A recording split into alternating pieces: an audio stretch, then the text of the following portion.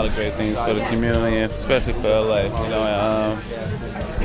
He made a big move, and Magic been doing a lot of good things. So I know this is gonna be a great thing for him. Talk about it. How does that influence you? Magic is a superstar athlete. You're a superstar athlete. Talk about business. Do you have any business desires after basketball? Oh yeah, most definitely. No other to look up to Magic Johnson. Like I said, he put his life on display and made a difference, overcome a lot. And look where he at now, part owner of the Dodgers. So you got to look up to somebody like that. Now talk about the playoffs. What did it mean to you to be in the playoffs for the Clippers, doing what you did? You were an impact player. You'd come in and bring a lot of scoring. Talk about it.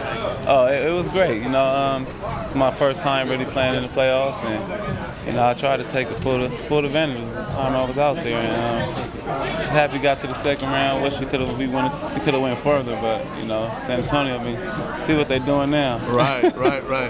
Well, Nick, talk about your off season. What are your plans? What do you plan to do to get better and to bring more of your energy and efficiency to the team? Just plan on working on my ball handling, getting stronger, and we'll see what happens during the summertime. Are you a baseball player? And if you were, what position would you have played or have played? Oh, I don't know. I couldn't play first base. Yeah. Had to be a car outfielder or something. But I could hit the ball kind of hard. You can? I was a hitter. You're a home run hitter? I'm a home run hitter. All right. Well, great. Nick, give us a shout out. We're the Inland Valley News.